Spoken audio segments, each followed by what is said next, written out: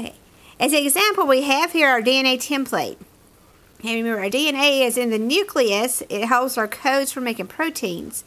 But our proteins are made in the ribosomes. Our ribosomes are out in the cytoplasm or out attached to the rough ER. So our DNA is going to use a messenger RNA, mRNA messenger, to carry that message with that code from the DNA in the nucleus out to those ribosomes. Okay. And we need to remember when we're doing RNA that there are no T's in RNA. Okay. So if we have a T in our DNA, T is going to attach to A. There's no T, so this time it's going to be a U. A is going to attach to a U. C with G. G with C. C with G. C with G. T will go to an A. A to a U. G to C. G to C. C to G. And G to a C. Okay, so these are our codons. This is carrying that code from our DNA out to our ribosomes. So these are called codons, mRNA codons. And we're going to take our codons to the codon wheel. And it's going to tell us which amino acids we need. So if our mRNA is our codon. That's what we take to our codon wheel or our codon table. So if we have bases A, U, G, and we look at our table here, we have A, so it's going to be in this row. U, so it's going to be in this box right here. And it was AUG, so we follow G over.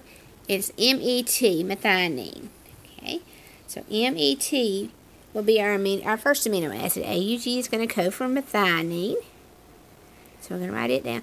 This will be a peptide bond going to our next amino acid, which is coded for by CGG. So we'll take our C, so it's going to be in this part, G, which is right here, so it's going to be right here in this box, and then G. So arginine would be our next one, ARG. ARG, and then it's going to have a peptide bond joining it to the next one. Okay, our next one's coded for AUC is our next codon on our mRNA, so AUC. Okay, so I got an A, and then U's right here, so it's going to be in this box right here, and then C is right here, the second one, so it's isoleucine, ILE, will be our next amino acid. So ILE, isoleucine, and then it's going to be held by a peptide bond to our next one that's coded for by the bases CGC. Okay, so we go back to our table. We have C, so it's going to be in this row. And then we had a G, so it's going to be over here in this box. And then G again, so it's, or C again, so it's right here. Arginine will be our next one. So, A, R, G. And now we have a string of amino acids. We have methionine, which is our start codon. AUG, remember, is our start codon, so it tells us that's where we start making our protein, because school starts in August. AUG is our start. So this is where we start our protein with methionine, arginine, isoleucine, and another arginine. So this would be our string of amino acids. These are our amino acids.